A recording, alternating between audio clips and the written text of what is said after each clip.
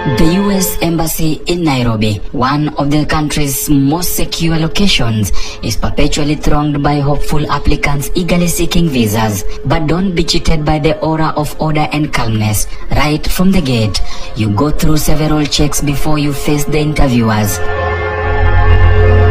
Every day, crowds flock to this consulate, yet only a handful of applicants successfully navigate the process, each parting with approximately 20 to 30,000 shillings. For some, this means depleting their entire life savings.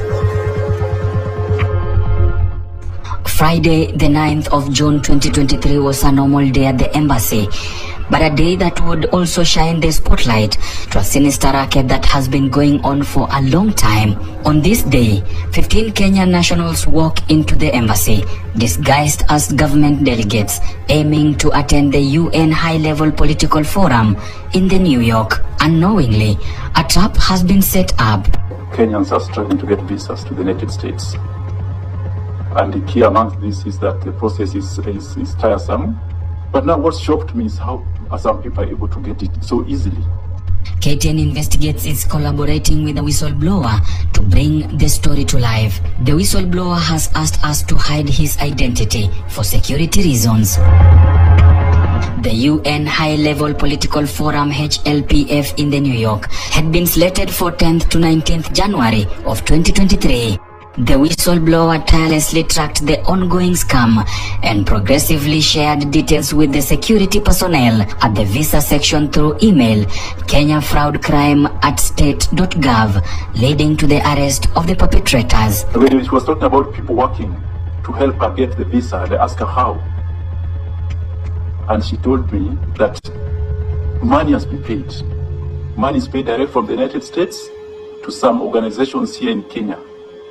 And these organizations have got a good network with the government ministries, especially the Ministry of Sports and Foreign Affairs, where once the money gets to this organization, it is distributed amongst these entities. And then they have characters at the embassy who now manages the process inside there. The lady being referred to in the foregoing soundbite is Monica Mumbinjenga. And this marks the beginning of the game. So she told me that, well, people are paying to the tune of 4 million.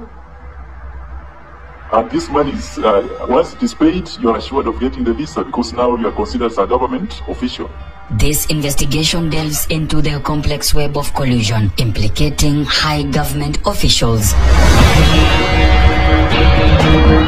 Through leaked document, we trace the involvement of DesNet, an organization that has infiltrated the government ministries. A document in our possession dated March 11, 2023, addressed to the Consular Section U.S. Embassy in Kenya, confirms the 23rd Annual Economic and Social Council, ECOSOC, Youth Forum was slated to take place over 3 days at the UN headquarters in New York. The forum will be under the aegis of the 2023 High-Level Political Forum, and Monica Mumbinjenga is identified as an official from DesNet organization, a nominee by the State Department Youth Ministry to be part of the Kenya delegation participating.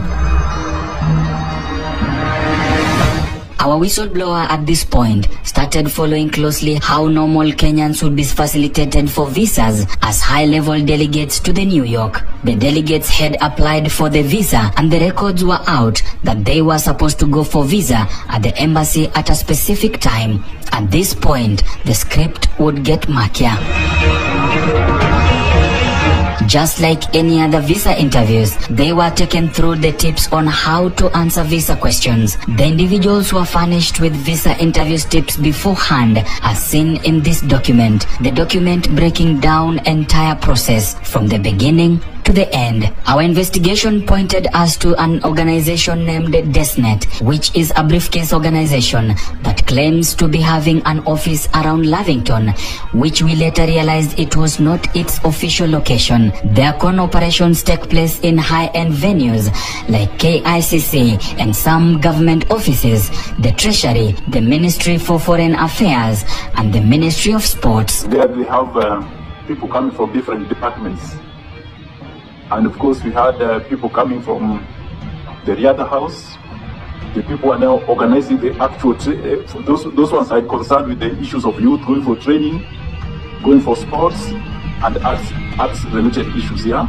Now notice this section. The applicants were coached that when prompted about their host in the New York, they would state that it would be either Ambassador Martin Kimani, Kenya's permanent representative to the United Nations, or Lachezara Stovia, Assistant Secretary General for ECOSOC.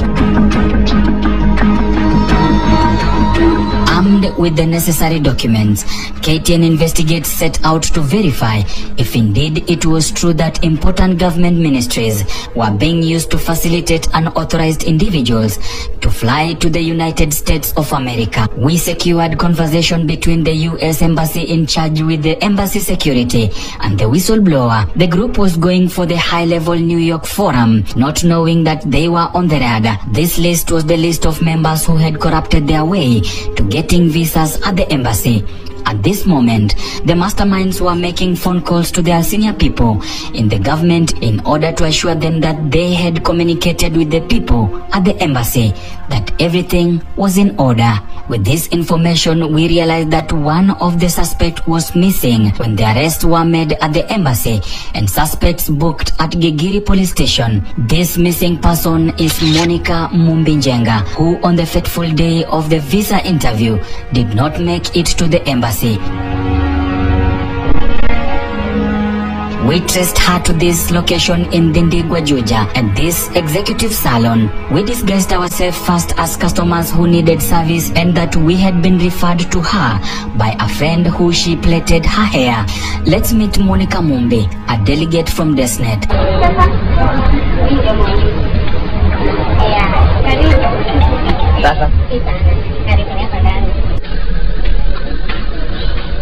We used a lady to pose as a client so as to easily access Monica and verify our findings.